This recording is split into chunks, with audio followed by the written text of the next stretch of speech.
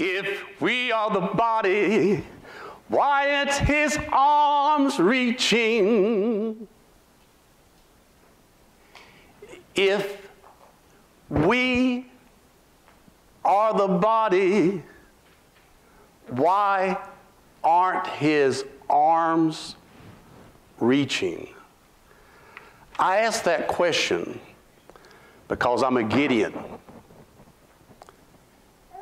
In the Matthew 28:19, the Great Commission, the last thing Jesus said was, "Go ye therefore and teach all nations, baptizing them in the name of the Father and of the Son and of the Holy Ghost." To all nations. And how are we going to go out and teach all nations? When I really read this and took it seriously, it made me belong to a Gideon organization that does their best to reach out to the world and give out Scripture. How else are we going to educate the world about Jesus, if not through God's Word?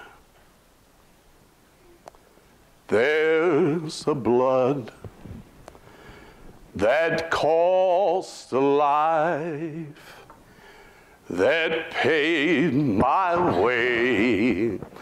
Yes, death was its price when it flowed down from the cross. My sins were gone, my sins forgot. Yes, there's a grave that tried to hide this precious blood that gave me life. But in 3 days he breathed again and rose to stand in our defense. So I come to tell you he's alive, to tell you that he'll dry every tear that falls. So I'll come to tell you that he saves, to shout and proclaim that he's coming back for you. There's a blood that sights the blind, that'll heal the sick, the lonely finds. It has the power to free us all. That's all we need to do, is go to Jesus. And that's what we're here about today. What are the Gideons? We're just born again Christian men. We put Bibles throughout the world, in hotels, doctor's office, hospitals, nursing homes. Our main Bible that you see in the hotels, we buy so many of them. We give $5 for them. The little bitty Bible, we buy millions of those each year. This is our little testament. We pay less, our new contract. We actually got the price lowered. We paid less than $1.25 for these. How can you honor somebody other than send them a Gideon honor card? We want to honor people when they pass away. If you got a Sunday school teacher, if you got a pastor, if you got somebody that does something good, honor them with the Gideon card in recognition. I'm not sure if y'all have a display here about the Gideon recognition. Recognize somebody. Buy some Bibles for somebody while they're alive. But also, when someone passes away, buy so many Bibles in honor of their name that they'll get distributed everywhere. Send a Bible in memory of somebody. The Gideons are in over 200 countries. In over 90 languages, the Gideon Bibles are in every kind of language you can imagine. But let's talk about local. You know, we can talk about what we're doing in China. We can talk about what we're doing in India, in Africa. You know, I don't know if you realize it now. Right now, we have over 4 million Methodists in Africa, in some of the foreign countries. About 50, I used to be part of what's called the LACE, Leadership and Excellence for the Methodist Church. And one of the things that I learned here in the United States, our membership has gone down. About 50, 60 years ago, we were up around 14 million. Now we're still at 14 million, but about half of them are overseas. And one of the things the Gideons helped do is get these Bibles out for people to read. And also, we go to jail. We have a jail service. The Gideons have a jail service. Let me tell you, I can tell you, a lot of times you'll have Gideons that'll come in and they'll tell about somebody out in some foreign country that did this or some foreign country that did that. I like to tell a story about what happened here in Pike County. We were given Bibles at Hillbilly Days. As a matter of fact, we gave out 3,500 Bibles last Hillbilly Days. And there was a young man came over to me, and he had his friends with him. He had his friends with him. It just wasn't by, it's so easy to give a little testimony when you're by yourself. But he has friends with him. And he came over to me and he said, "You may not remember me, but you gave me a New Testament in the jail." A nice looking young man, probably about 23. He said, and I took it to heart. I found me a church. I've been baptized. And he's telling this right in front of his friends. Now, my daughter goes to Trinity. I'm a Methodist. My daughter goes to Trinity. On Easter, she asked me to go to church with her. And you know how Easter goes, and Christmas, the church gets full. And we were sitting in our row, me, my wife, my grandkids, and my daughter and her husband, and our row was completely full. The church was full.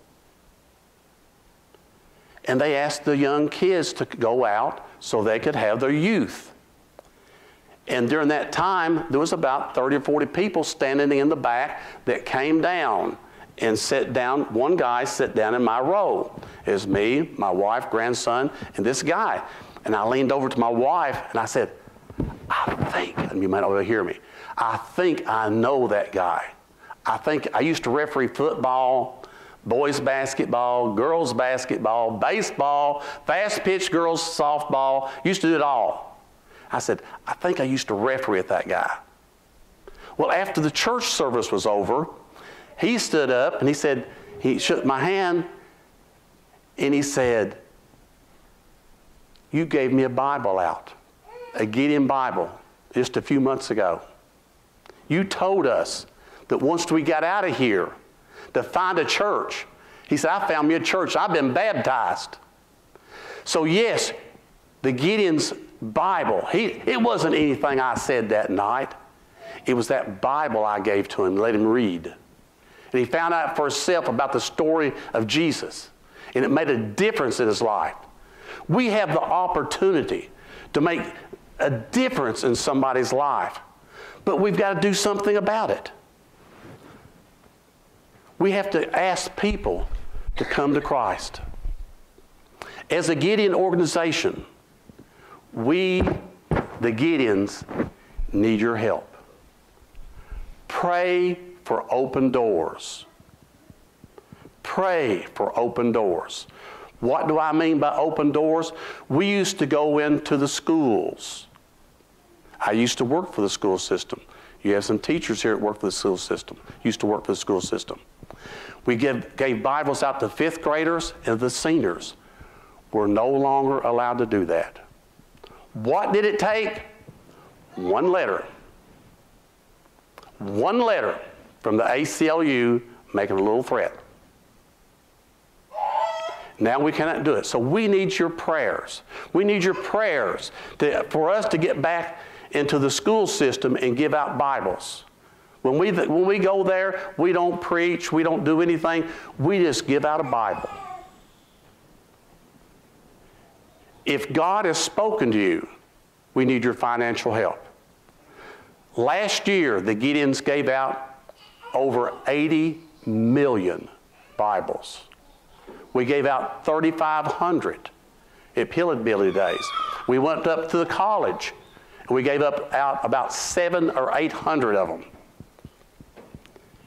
So we'd appreciate any help that you could give us. And why do we need your help? Because of the Great Commission. Go ye therefore and teach all nations. That's what the Gideon organization is trying to do. Please help the Gideons. Please help us spread the word. Now, I've also been asked to do a little message while I'm up here. We need to get out of the boat. We need to get out of the boat. That's what Jesus said to Peter. We need to get out of the boat. Can you imagine us being on that boat with Peter? And Jesus said, come. Not only did he say come, he said, Il est me. And that's another story, but that was saying, it is I. That goes back to Exodus, the burning bush. The burning bush, God said, it is I. Jesus was declaring that he was the God.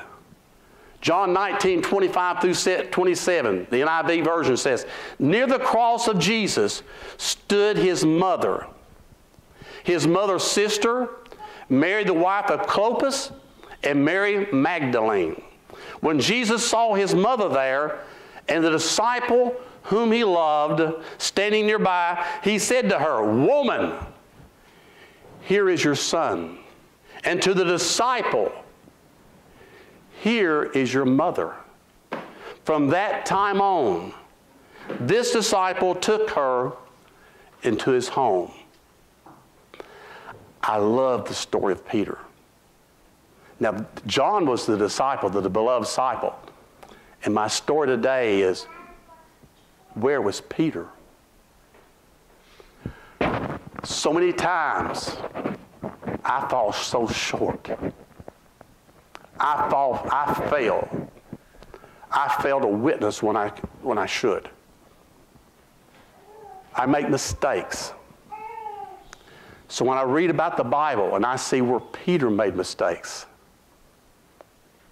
it makes me feel good that these disciples lived with him. They worshiped with him. And yet they made mistakes. All the disciples had to abandon, except the beloved disciple, John. Peter! Peter! Nowhere to be found. Remember, Peter was his rock. But where's Peter? Let's go back in time just a little bit. Peter had seen Jesus heal many, many people. Peter had seen Jesus raise 3 people from the dead. Jesus walked on water with Peter. Jesus fed 5,000. Jesus, as the scripture said this morning, had just healed 10 lepers. Now, only John was there. Where was Peter? his rock. When Jesus sent the 2 disciples to prepare for the Last Supper, who did he send? Peter and John. At Gethsemane, Jesus took 3 disciples with him to pray, to his little private prayer. Peter was one of them. Jesus told Peter that he would deny him 3 times. Peter said, Jesus told Peter, you're going to deny me 3 times. And Peter looked at him and said, I am ready to die for you, Jesus. I'm ready to die for you. But when it came time, where was Peter? I love the story of Peter. Satan is always at work on us. He was at work on Peter that night. Satan tempts us with money. He tempts us with gossip. He tempts us with leading us down the wrong path. And he tells us that it's okay to wait till tomorrow. There's a great story about Satan. Satan brought his best 3 demons to him. He said, I want to fool the Christians.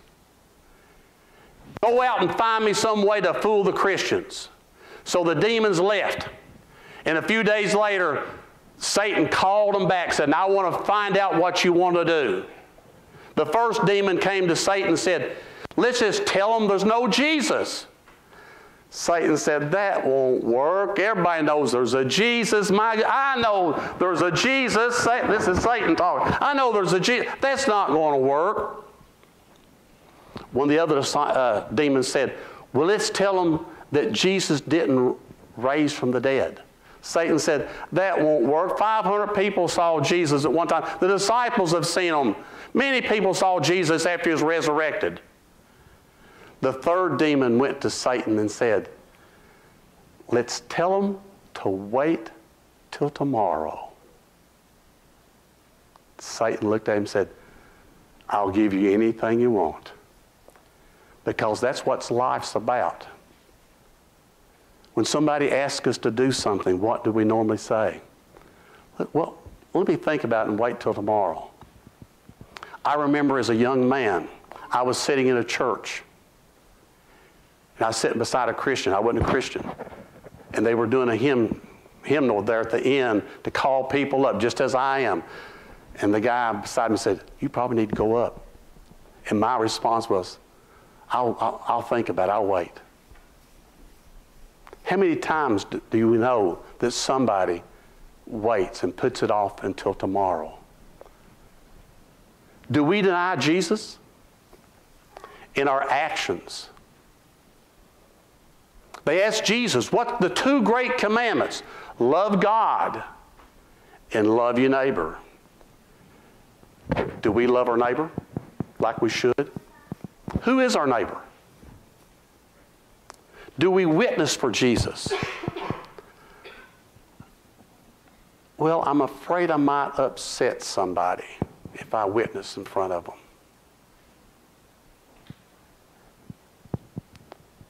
Do your neighbors know you're a Christian? If someone went up where you live and they said, is that a Christian house right there? Would your neighbors be able to say, yes, that's a Christian house. I know, I see them go to church all the time. Do we miss church for ball games and stuff like that? Oop, oop, oop. Things like sports events. Playing golf. There was a preacher one time. Now, this is probably not a true story. There was a preacher one time that took a week off. And he was an average golfer. It was on Sunday he went golfing instead of going to church when he was on vacation. He hit his first hole-in-one. But he couldn't go back and tell anybody because he did it on Sunday. Maybe a true story. How many times have we been somewhere on Sunday? I know I have. Sometimes I've been on vacation, maybe had some excuse. During Jesus' trials in the courtyard, a servant girl said, "This man was with him," and Peter denied it. Someone else said later, "You are one of them," and Peter denied it. An hour or so later, someone said, "Certainly this fellow was with him. He is a Galilean." And Peter denied it. And I love this part. It's only mentioned in one book of the Bible, Luke. Peter was out in the outer courtyard, and when he denied Jesus the third time, Peter happened to look, and Jesus was being on trial, probably from Caiaphas to the Sanhedrin, happened to walk by, and they met eye to eye, probably through a doorway. Can you imagine what Peter felt like? Here, Jesus had predicted it. Peter says, "I'll die with you." Now Peter has denied him 3 times. And Luke mentions Jesus walking by, and they saw each other eye to eye for only a second or so. Have you ever been talking about somebody, gossiping about somebody, and about that time they walked up? I have. Can you imagine what Peter felt like? His Lord and Savior, somebody he'd die for. The Bible says that Peter went and cried, wept over it. Can you imagine? Can you imagine what Peter went through? And then what happened? The crow, he heard the rooster. Peter wept bitterly. Do we follow Jesus' Great Commission? Do we go and teach in all nations? But here's the good side. Later on, what did Peter do? After Jesus was put to death, one of the most horrible deaths ever, being on a cross. Once he was resurrected, who was the first one to go in the tomb? John was leading, but when he got there, Peter ran in. Now, brave Peter.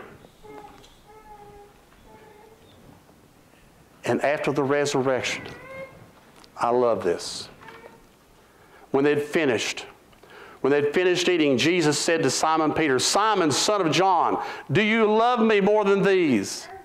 And Peter said, "Yes, Lord, you know I love you." And again, Jesus said, "Simon, son of John, do you love me?" And Peter answered, "Yes, Lord, you know I love you." Jesus said, "Take care of my sheep." The third time Jesus said to him, "Simon, son of John, do you love me?" Peter was hurt because Jesus asked him the third time, "Do you love me?" He said, "Lord, you know all things. You know that I love you." And what did Jesus say? Feed my sheep. Are we feeding the sheep? Are we doing the Great Commission? Are we spreading Jesus' love throughout the world? Are we doing our part? I don't know about you guys, but we need to try our best. This world is getting really, really messed up. We need Christians. We need to spread the word of love. Remember, Jesus said, love God and love one another. And if we did this, what a beautiful, beautiful world it would be. Yes, there's a blood that cost a life, that paid my way.